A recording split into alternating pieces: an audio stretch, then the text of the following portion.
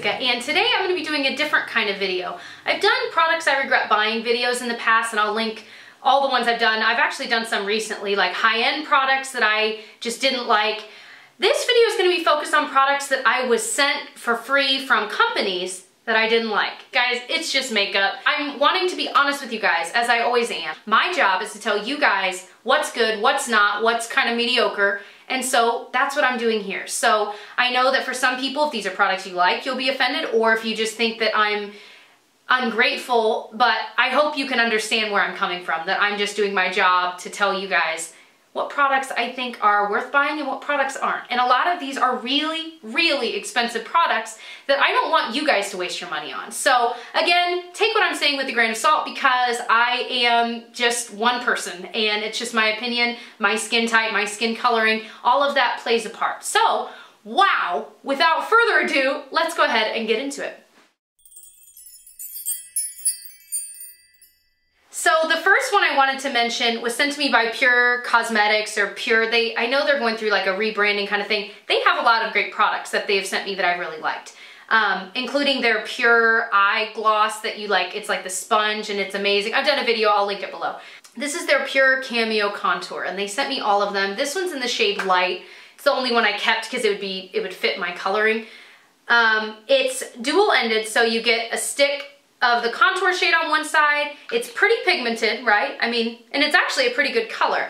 And then you get the highlight shade on the other. It's kind of more of like a foundation shade, if you will. Pigmented as well. You guys, honestly, it wore off in the most patchy way ever that I couldn't believe it. I've tried so many different like cream contours, and usually at least if it's going to wear off, it'll just wear off in one piece. The day I wore this, I didn't contour like my whole face or anything. I was just contouring right here, and I just highlighted like, you know, a few areas, but mostly I was looking at the contour. Because the highlight, I was like, well, you know, we'll see, but it's kind of more of like a concealer anyway.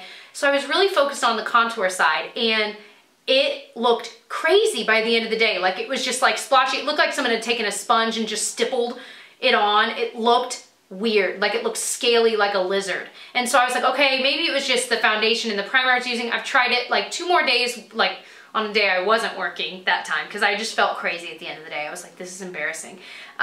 So I wore it with different primers, different foundations, and it still wore away that same way. And I was like, okay, I just can't. So this is one that, because of the way it stays or doesn't stay on, I can't recommend it to anyone. Now, I didn't try all the other shades because, again, it wouldn't fit. So I know for sure that happened with the Light. I don't have oily skin. I've got really normal to dry, and especially in here, I never really have experienced that with anything else. So I have to attribute it to this product. The next one is one of my favorite brands, e.l.f. Eyes, Lips, Face. You guys know I love them, but I also will tell you when products are terrible. I recently mentioned this in my January favorites and flops as a flop. But these are the e.l.f. I already forgot what they're called. Again, I'll list it on the screen. Same thing happened in the other video. These are really, really inexpensive, but they're horrible. When you put them on your lips, they swatch nicely on your hand, but when you put them on your lips, they pull your lips and they just look crazy. And then like they'll catch any dryness you have on your lips, it will catch it. And on top of that, it wears off horribly. Your lips feel even drier afterwards. And they sent me all the shades that I tried, I think all of them on my lips. Horrible. There are tons of tinted lip balm options out there. These are ones you should stay far, far away from.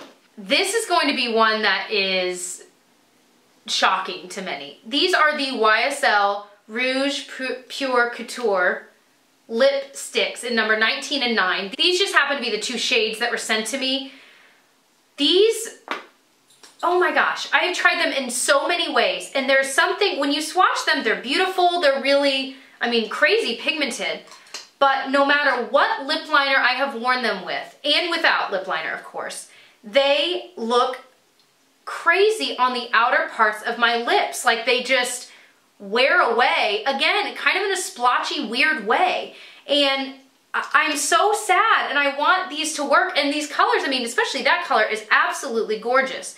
But every time I've worn these, I've felt like, no, like I just don't like them.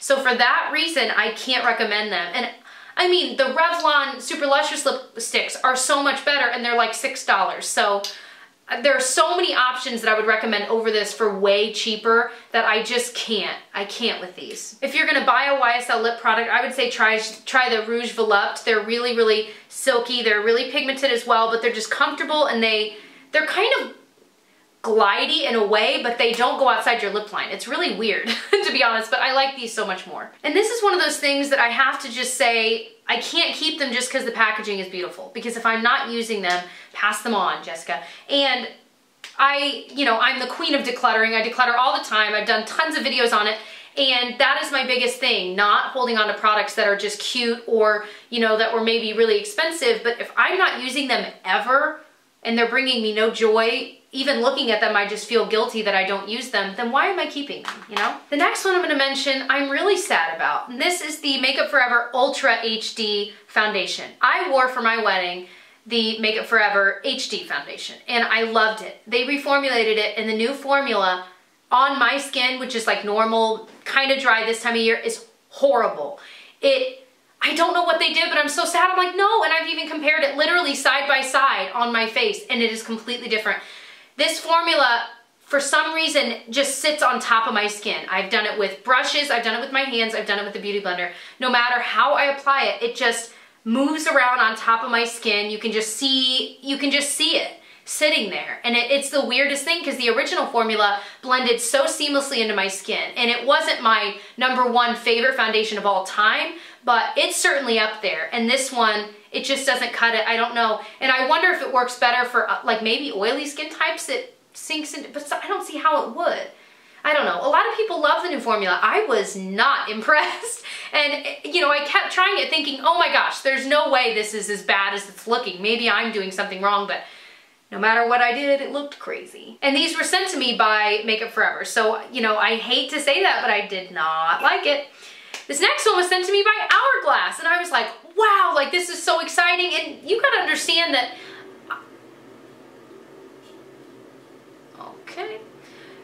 okay, what is going on? So this next one was sent to me by Hourglass, and you've gotta understand, like, it's still emotional for me to get packages from these companies that are amazing companies that I'm like, how do they even have a clue who I am, let alone send me things? So it's not that I'm ungrateful. I just want to be real with you guys and let you know.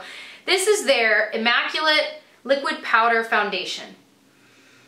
This would maybe be okay if you have oily skin, because it is very drying. And when I first tried this out, I didn't really have any dry skin, and it just looked so splotchy and patchy right off the bat. I've never had that experience. And no matter how I applied it, it was orange, and those orange spots would oxidize on any dry patch on my face and never go away, no matter what I did, unless I was just taking all of my makeup off.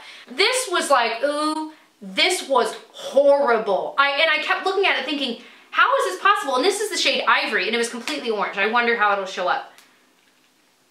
Oh, okay. Can you guys see? Of course the lighting is not doing it justice at all. It looked crazy on my skin, absolutely crazy, but not only was the color just wrong, and that happens, so that would be a shade by shade thing, I would assume.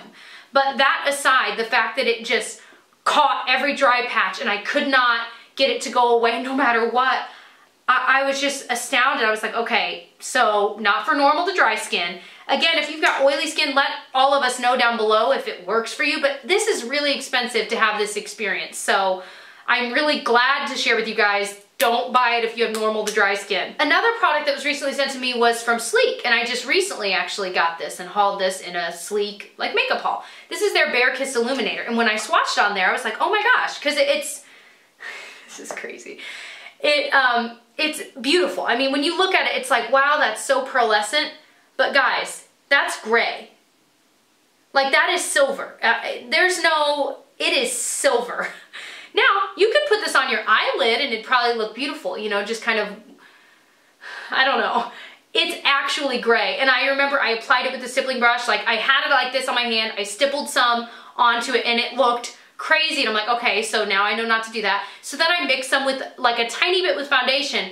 I looked like the Tin Man. I was like, oh my gosh, this is crazy. So I don't know what, I'm pretty fair. If it doesn't work on me, it can't work very well on deeper skin tones. And again, there are gonna be exceptions to that rule, but no, just no. No, no, no, no, no, no, no. So those are the grouping of products that I've recently been sent that I was just about, just not impressed at all. Hopefully I explained it well so it made sense as to why it didn't work for me and my skin tone and my skin type. I hope that you will check out some of my other videos and subscribe so you don't miss any other ones, and I'll see you guys in my next one. Bye.